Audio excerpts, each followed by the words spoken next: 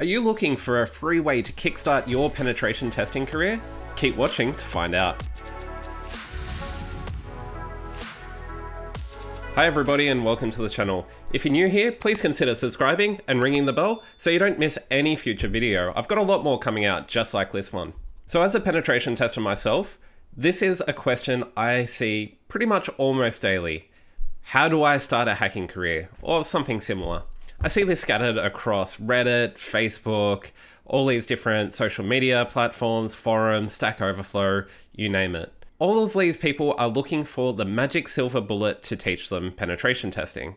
So in this video, I'll be giving you my personal opinion on the best resources to get started as a penetration tester from practically nothing. But before we get started here, I need to start with a bit of a rant. You'll only ever be as good as a hacker as you are with computers. Hacking builds off the same tools, protocols, programming languages, everything that we use in modern computing and IT today. Specifically those in roles such as programmers, network engineers, and system admins. These type of roles tend to have that real hands-on experience. And this is important because hacking isn't any sort of dark magic. Hacking is basically using all these same tools, techniques, protocols, and everything I just mentioned, but just in a different way. So if you know programming, then great, you're off to a great start. If you're a systems admin, then you're also off to a great start. If you're coming from nowhere, then this might be a bit more of an uphill battle. I would definitely recommend picking up a programming language, fiddling around with Linux and Windows virtual machines till you get a bit more experienced. My second point is if you want to be a hacker, then you need to be willing to put in the effort and you need to practice a lot. I could watch 100 videos on how to play the piano and read 1,000 books, but by the time I sit down behind a keyboard, I will have no idea what to play or how to play it. And the same principle applies here. You need to practice a lot and get better at every aspect of computing because everything is relevant. There is no silver bullet here, there's no magic. So if all this sounds too hard and that it's too much effort, then go ahead and dislike this video and go find another YouTuber who will give you the false hope that you're looking for. Now with that out of the way, let's get started.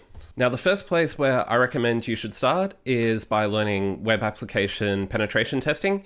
And the best place where I find to do this for free is Portswigger Academy. This was released somewhat recently and it's actually by the developers behind Burp Suite, which you may already know. So the Virtual Academy is great for learning lots of different web application vulnerabilities. The Academy goes into a lot of detail as to the concepts behind the vulnerabilities. It has videos that aid the explanation, and there are a lot of virtual labs as well. The training materials here are quite decent for a free resource, and as you can see, it's got the explanation along with supplementary imagery to try and help you out, as well as videos and sample queries and sample code and everything like that. You've got the labs which you can access as well. I've only basically had a quick play with these, but they seem very, very good for a free resource.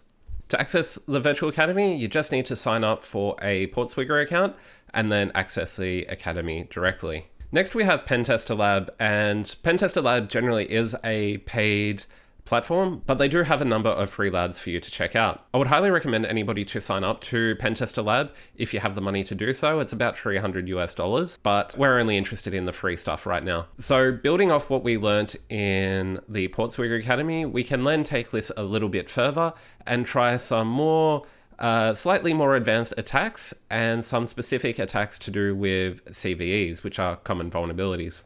In these labs, they provide you a pretty brief explanation, and some of which are accompanied with a video. And then you basically just solve it and you get the points for solving it and you can track your progress. So sign up to Pentester Lab for a free account to start checking out some of these labs. Hack.me is another resource that I've recommended in previous videos, and I like this as a platform to try and test what you've learned. It's great as exam prep if you're doing any sort of web application exam. It's good to try and test your skills. So with Hack.me, you can basically sign up for an account, start a Hack.me, And as you can see, they have various different labs, from cross-site scripting to your SQL injections to your more advanced cross-site scripting. The difficulty of these labs can vary from extremely basic to basically research level difficulty. So it's just important that you pick the right one for your skill level. Over the Wire is one of my favorite resources, as this is very near and dear to my heart. This is what got me started in penetration testing all those years ago, and there's two here which I highly recommend, which are just so much fun. There's Natus, which is based on web application vulnerabilities in the same line that we've been going over already. But then when you're ready to start your Linux and Unix sort of penetration testing, then you can jump onto Bandit. Bandit was where I started, and I just had so much fun doing it. I already had a bit of a Linux background, so I cleared out the first 20 levels pretty quickly, but then they started to get quite challenging, and that's where I really enjoyed it quite a lot. So you can access this just by going to overthewire.org/wargames, and you don't even need to sign up for an account. These are based in step-by-step, level-by-level labs, where you need to attain the password from the previous lab to start the next one. Natus doesn't really provide many resources to get you started, but Bandit offers some suggested commands and resources where you can direct your research.